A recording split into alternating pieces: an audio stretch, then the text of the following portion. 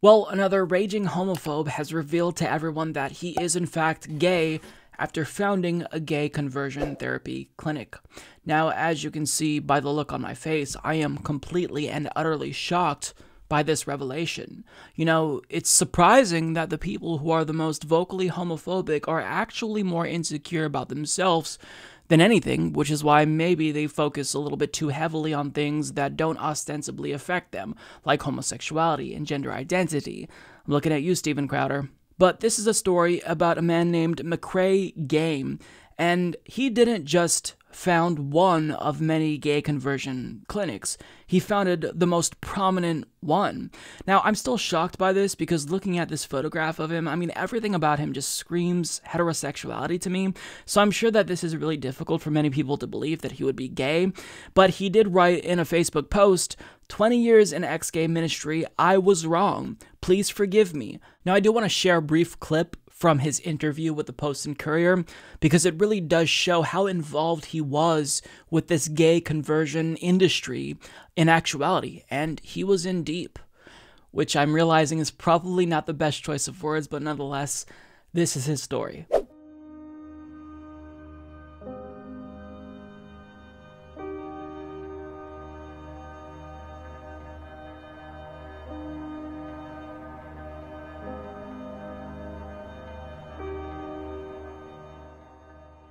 When I started Truth Ministry, but I believed the gay community was, and the world was lying about homosexuality and this whole subject. I just felt like it was a big ruse, and there was a lot of deceit.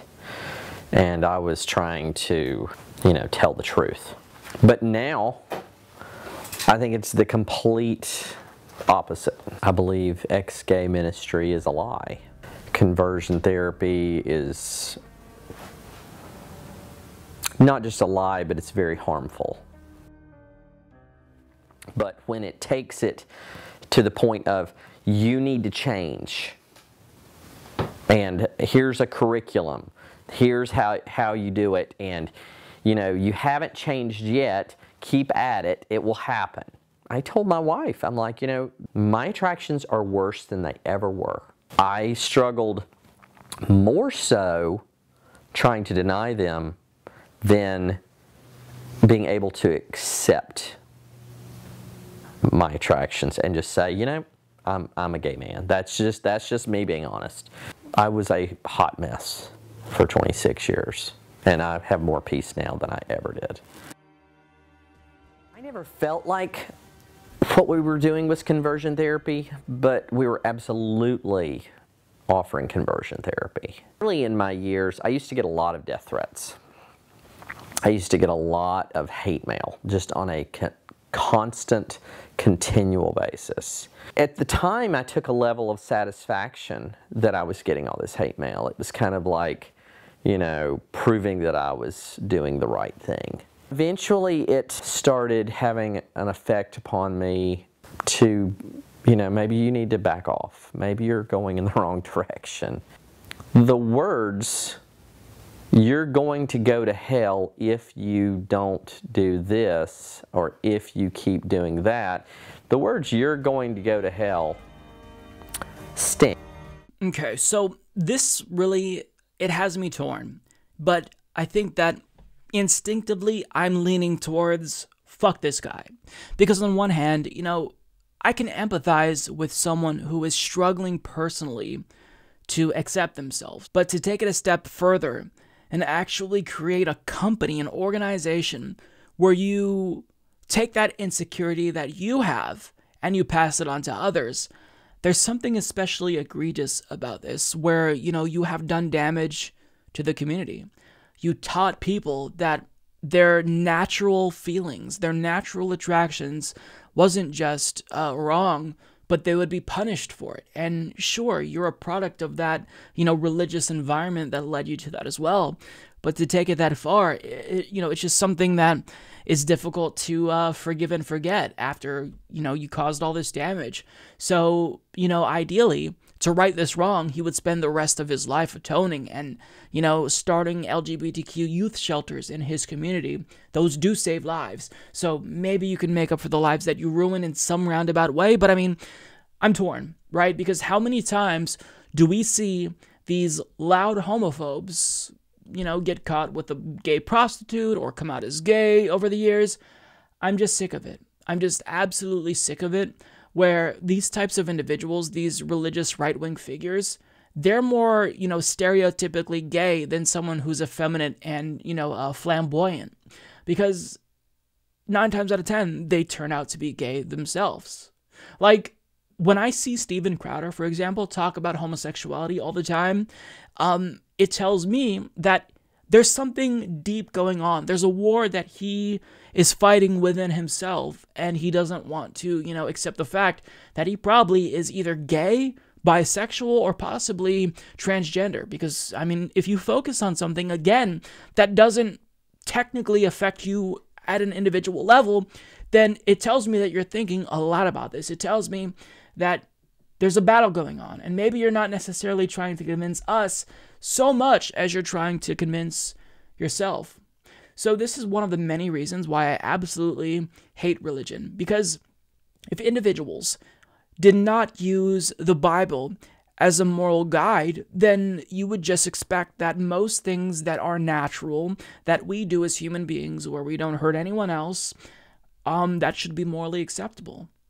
Why does it even make sense to say that, being attracted to someone of the same gender is immoral and it's comparable to murder? Isn't that nonsensical? Like, isn't that something that at face value we can just dismiss and say, okay, if that holy book says that, if that holy book says that thou shalt not kill, but the God in that same book commits mass murder constantly, maybe we shouldn't take that seriously? I mean, it's just, we need to start thinking for ourselves and move away from religion. And if it personally makes you happy and you're not using your religion as a weapon to hurt other people, especially marginalized communities, cool, that's fine.